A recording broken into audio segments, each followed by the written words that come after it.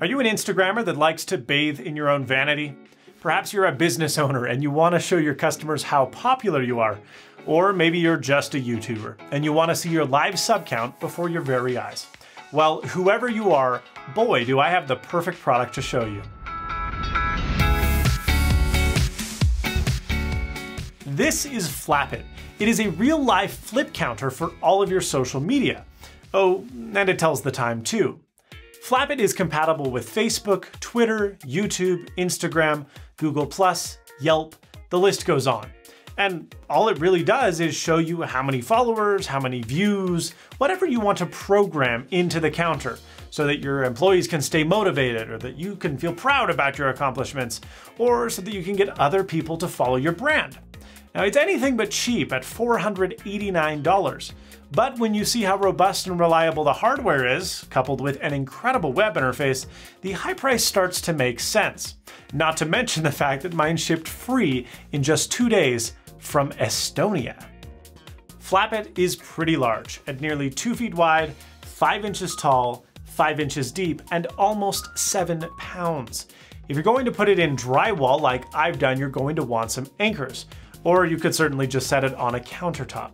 Now Flapit is Wi-Fi enabled, which allows it to fetch numbers and metrics from the cloud. Setting up Flapit is a breeze using the online web interface, which allows you to choose what social media sites show up and how long they display before switching to the next. You can even display custom messages up to 6 characters in length or take advantage of the API to code in your own metrics. Now I mentioned that Flapit only displays 6 numbers. So what happens when you pass 1 million? Well, let me show you.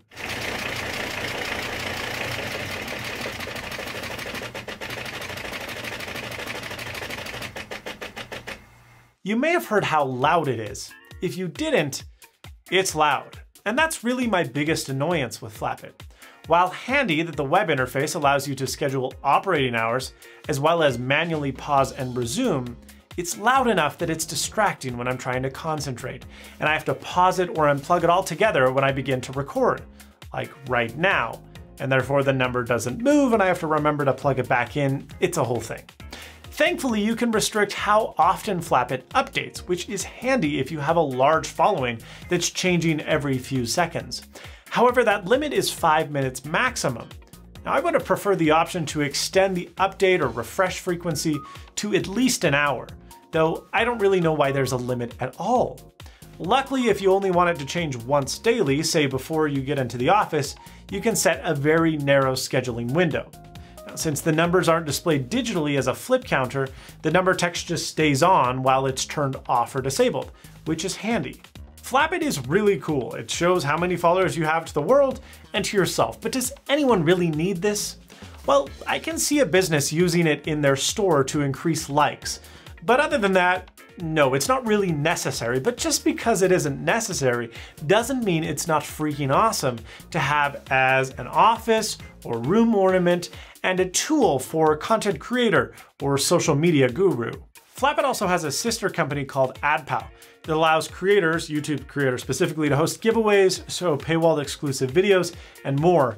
If you're a content creator, you should definitely check it out. I'm going to be using them, in fact, for a giveaway coming next week, so stay tuned for that. Well, there goes the Flapit. That's all for me. Thank you so much for watching. If you liked this video, be sure to leave a like. If you didn't like it, that other button seems to work okay too. Let me know what you think about the Flapit in the comments below. Is it cool? Is it dumb? Too expensive? Too cheap? That's all from me. Thank you so much for watching. And as always, stay snazzy.